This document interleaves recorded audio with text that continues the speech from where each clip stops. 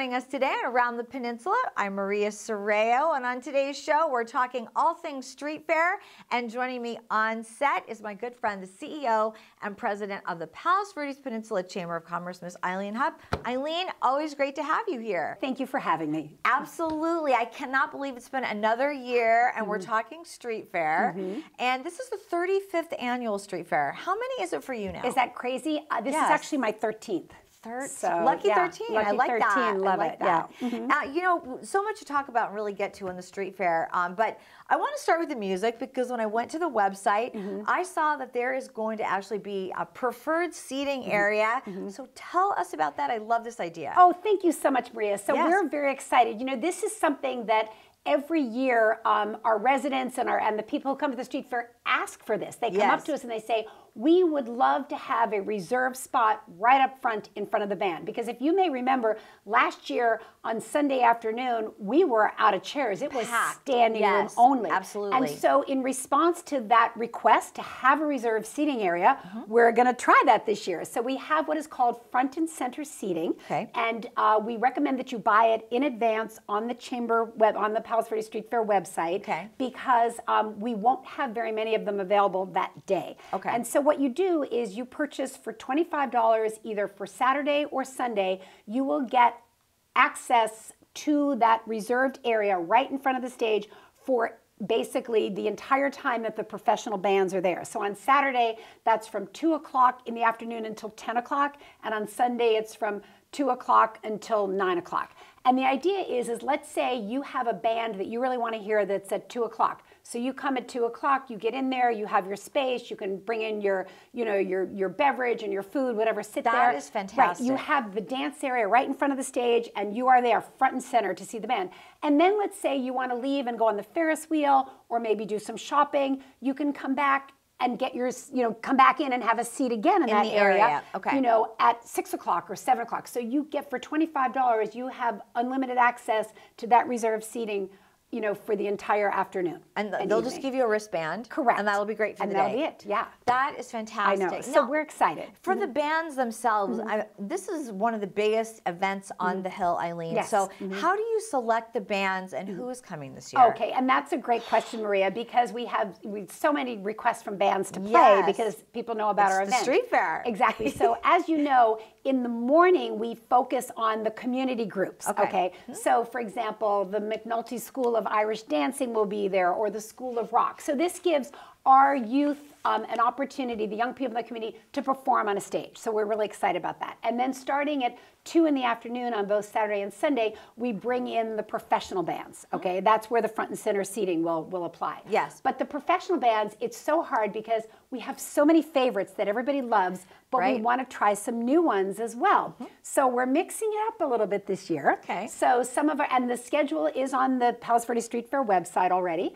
But we have some of our old favorites like Pretzel Logic, which is the Steely Band tribute. They're so good. Yeah, they're so much fun. They were the ones that literally was standing room only last year. Yes. Andy and Renee with Hard Rain. Everybody loves their music. We have Mayor Pat Wilson and his band with Mark Fischette will be playing. So that's super fun. Yes. So of course, those are the old favorites that we're bringing back. But we're also really excited because this year on Saturday afternoon and into the evening, we have a Fleetwood Mac tribute band that we've never had before. And then Saturday evening, we have a Bon Jovi tribute band that we've never had before. Oh, you're going to get lots of people really for that, for exactly. Sure. Yes. And then Sunday night, one of my all-time favorites, the closing act is Blue Breeze Band. It's phenomenal. They do R&B, Motown, jazz. It's just the best dance music ever. The street fair itself is 10 a.m.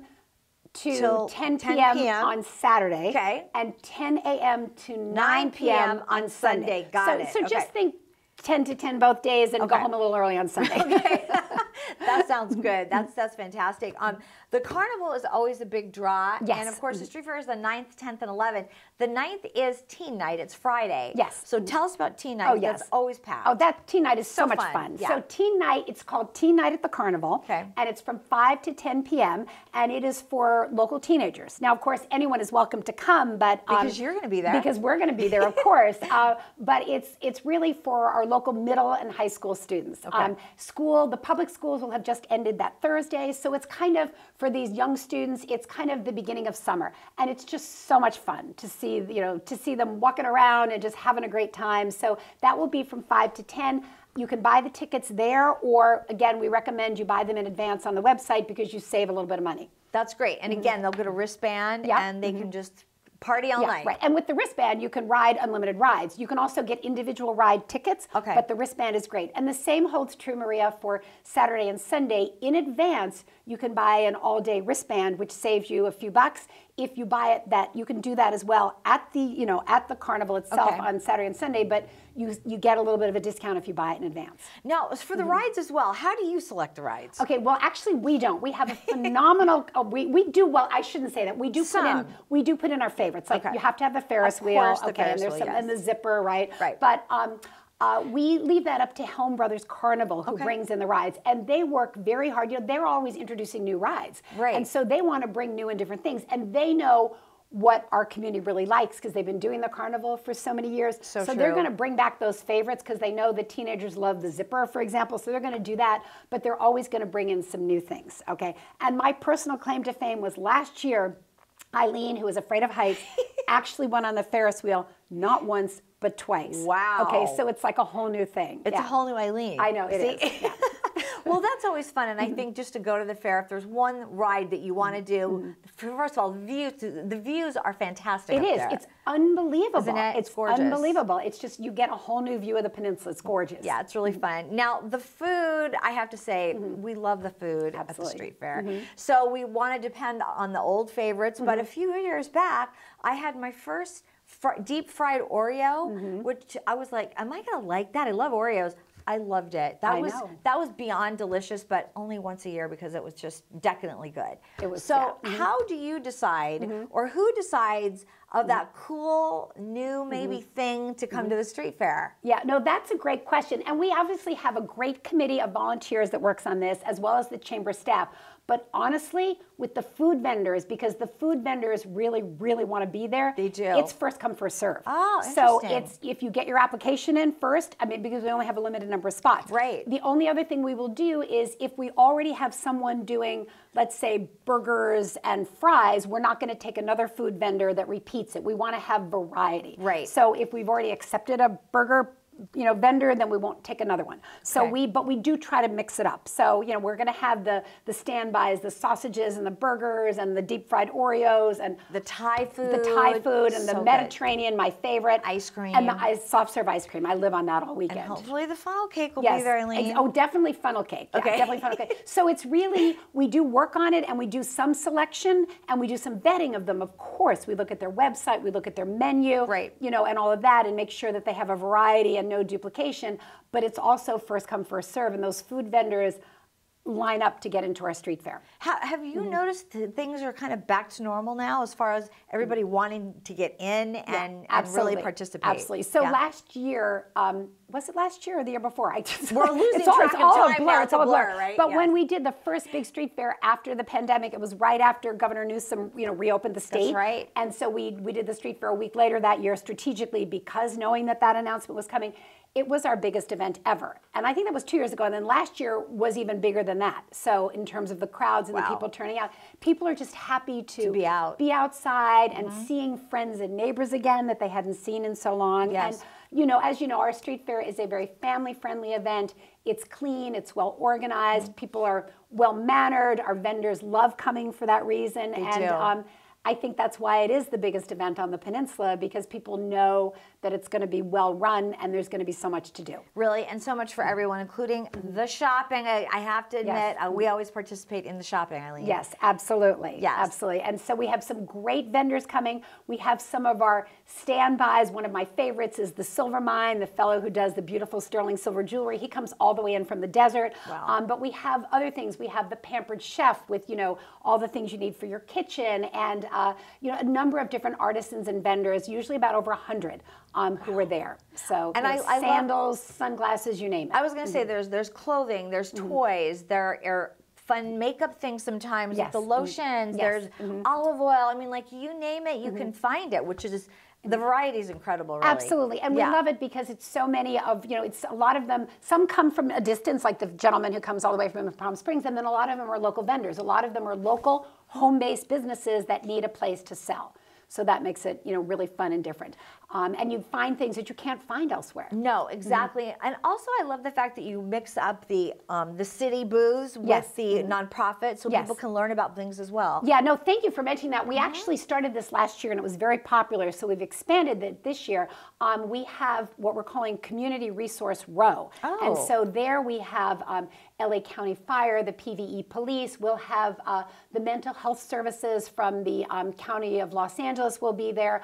We have the therapy dogs from Providence Little Company Mary Medical Center will be there for a bit. They can't be there the whole day. It's too much for them to be in the sun, but they will be there. Last year we had the sheriff bring their, their equestrian unit. So that will be, and we have the Red Cross Bloodmobile. So that whole area will be filled with resources. There's some environmental, some of the local waste companies will be there. So it's a lot of resources for both our residents and our businesses. And I'm glad you mentioned the nonprofits because a number of our local nonprofits will be there as well. The school district, the library district, some of our local schools, some of our local faith-based organizations also take booths. So Peninsula Seniors. So it's a great way to see the resources that we have here in the community, as well as for these nonprofits to expose what they do, the great work that they do, to people from throughout the South Bay. Because as you know, the street fair draws people from the greater LA area. Absolutely. And also the city booths, RPV TV will be there with the city of RPV. Absolutely, yes. Yeah. So it's fun. It's really fun just to get to know different nonprofits, different people, and really kind of network while you're having a great time at the street fair. Absolutely. Also, you really could not do this without your sponsors, and that's a big part of this. Tell me who is sponsoring this year. So we have a number of wonderful sponsors, too many to name, but they're on our website, which is great. But, special shout out to Peninsula Shopping Center and Promenade PV, and the City of Rolling Hills Estates for the wonderful real estate that they rent to us so that we can have the event. Certainly to the City of RPV and RPV TV for this great, promotional coverage and publicity. We appreciate that. And Providence Little Company Mary Medical Center is also a major sponsor. And then beyond that, we have a huge list of sponsors and chamber member volunteers who put this together. How many volunteers do you usually have, Eileen? Because there's so many. Oh, there's so many, and I'll always say not enough because it's a lot of work to put this on, as you can imagine. Yes. We have a core committee, the Street Fair Committee, and that probably has about 12 people on it, and they've been working on this for a year. Right. And meet regularly, and then we invite chamber members as well as their families and their friends and high school groups as well to volunteer over the course of the weekend, because we need everything from trash pickup to setting up the vendors, greeting people, whatever it might be. And I would say they're probably all told maybe 75, 80 people. Wow, that's a lot.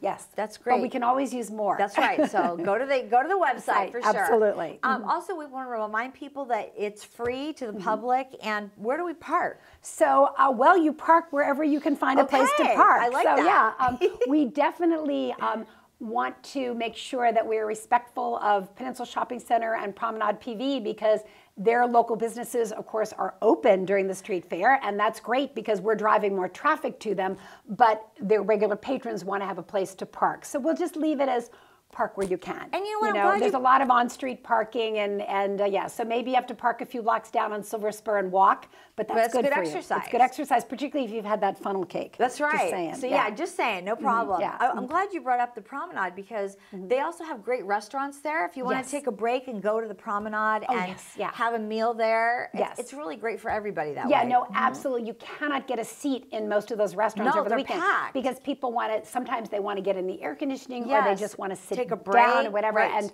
we love the outdoor food vendors and the music and all that, but sometimes you need to just decompress a little bit. And so, our local restaurants, they love the street fair because it drives so much traffic to them. Absolutely. Now, are you going to have the young entrepreneurs there this year? Yes, thank you. Tell us about that. So, we love that. Oh, thank you. So this, as many of you know, your viewers may have heard, the Chamber has been putting on a Young Entrepreneurs program for our middle and high school students. This is our 9th year.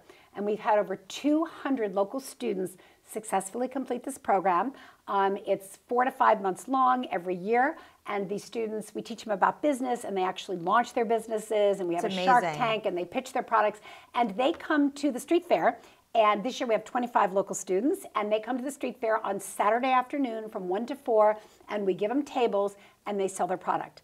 And it's so cool because this is, for many of them, their first experience. They've conceived of this business, they've put it together, they've done a business plan, they've gotten their startup funding, and they can actually sell something and put money in, of course, a local bank, because we help them open bank accounts at local banks. So we've taught them about paying taxes, getting their business licenses. So they're doing it right, as they should. And so we're really excited. And so if you're at the street fair on Saturday afternoon from 1 to 4, stop by and see the young entrepreneurs.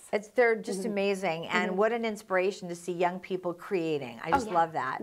It's so good. Now, we have a ribbon cutting every year. Are we doing that? Yes, we are doing that. That will be on Saturday at 2 o'clock on the main stage. And we invite our mayors, our city council, our sheriff, our battalion chief from the fire department, you name it, all the local VIPs and elected officials and sponsors are there. And we introduce them all from the stage and kind of do an official kickoff, even though the fair has already been open since 10 in the morning. We just do that at 2 o'clock. Okay. Yeah, so that's fun. Are we doing pony rides and petting zoo? We are.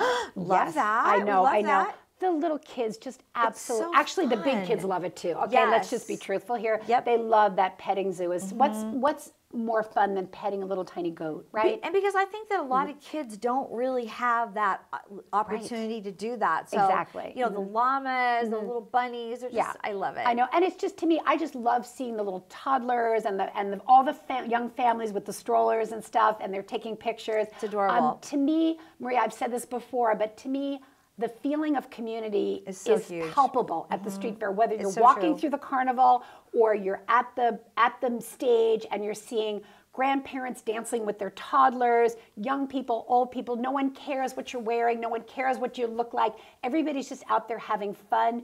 It's just such a sense of community. That's why I love the street fair. That's what it's all about. It's, you really feel community when you're there. Does that make sense? 100%. I don't think that I have ever gone where I have not run into somebody that I know. Absolutely. Or somebody I haven't seen in a long time, and you're reconnecting. And it's just such a fun and warm, welcoming feeling too. Yeah, thank you. We work hard to make that happen, and our bands and our vendors and the carnival all join in with us to make that happen. So thank you. I was going to ask you your favorite part, but I think it's really just the connecting with people. That's exactly it. That is it. Yeah, absolutely. Absolutely. Now, have we left anything out, Eileen? Oh my gosh. Well, we've talked about, I think we've covered it all, though. We've talked about the music. Oh, obviously beer and wine. We've talked about music, food, the carnival, the vendors, the petting zoo, the bloodmobile. So it's all there, and you can check on palosverdesstreetfair.com and get the front and center seating in advance, or the carnival ride wristbands in advance, save a little bit of money on that, and the entertainment schedule, it's all there. Or just call the chamber. We'd be happy to tell you about it. All right, and just mark it on your calendars. June 9th is teen night, 10th and 11th for all of the rest of us. And yeah, get out to the Street Fair Music Festival. It's just the best time ever. Thank you. And I have a question for you, Maria. What are we going to eat this year? We always have a special dessert. Have we figured that out yet? You know, we always have our thing, don't we? I think it'll be a surprise, Eileen. Okay, let's see what it is. Yeah. I'll have to really look around, and you'll look around. Right. I think that's what we usually do, right? We scope it out and decide, is it funnel cake? Is it, I think we did a hot fudge sundae one year. We did. That was delicious, too. And that unique ice cream that was kind of in rolls, which I had never seen before, which was delicious. I know. Yes. All right, a surprise. It's always good, always good. Thank you so much for being here and Thank giving us all info Street Fair Music Festival. We hope to see you there as well. And that will do it for today's show. Thank you so much for watching. I'm Maria Serrao, and we'll see you around the peninsula and at the Street Fair. Oh my goodness, look at